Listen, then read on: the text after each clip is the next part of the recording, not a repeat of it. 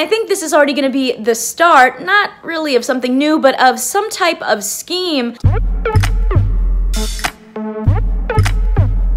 Hey guys, it's Kristen, and today we are talking about High School Musical, the series, episode 2. In this episode, we're getting to the first script read-through of the musical. Consider subscribing if you like my videos, and drop it in the comments and let me know your thoughts on High School Musical, the series. So I actually thought that this episode felt really short. I was like waiting for there to be a little bit more going on. Although I will say that there were some deeper character development moments, I would say. Like with Ricky, for instance, I think he's realized that the best way to try to get Nini back as his girlfriend is to just not give up. You know, I think he's a person that maybe in the past has been a quitter, and he's like, you know what? I'm gonna stick with this musical. I'm gonna practice. I'm gonna put in effort and show Nini that I am really serious. And I think that we sort of see a little bit of a hint that she's noticing that. We also get to see EJ's jealous side. I think he's really struggling a lot with kind of feeling insecure, you know, doing things that he probably shouldn't, like taking Nini's phone to look through it and see what she's up to. And I think that really shows a huge trust issue there. And I think this is already going to be the start, not really of something new, but of some type of scheme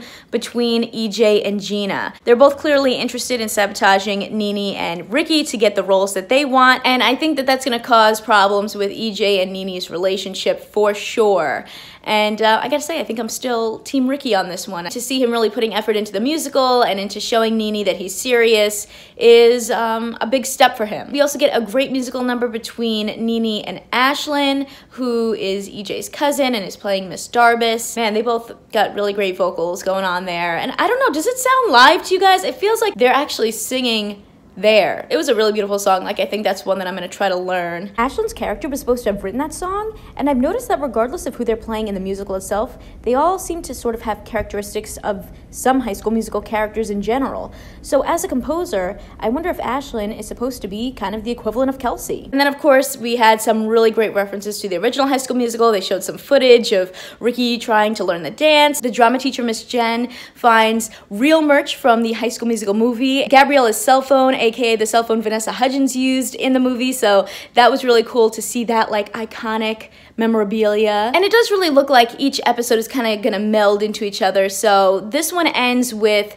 Nini realizing her phone was taken, and we know that EJ and Gina are the ones kind of behind that. So what is that gonna mean for the next episode? Is she going to kind of realize that EJ is up to something? Is he gonna be able to cover it up? I think this is gonna be one of those situations where Nini had nothing to hide, and EJ's going to just kind of ruin his relationship with her and push her into the arms of Ricky by not trusting her. And I gotta say, I am getting a bit more Glee vibes in this episode. There was a voiceover narration in the beginning over this music that sounded exactly how Glee used to start their episodes. Let me know if you guys want me to continue doing High School Musical, the series reviews each week. Otherwise, I can also do a big review at the very end. I hope you guys liked this video, and if you did, you can check out more of my reviews right over here, and I will catch you in my next video.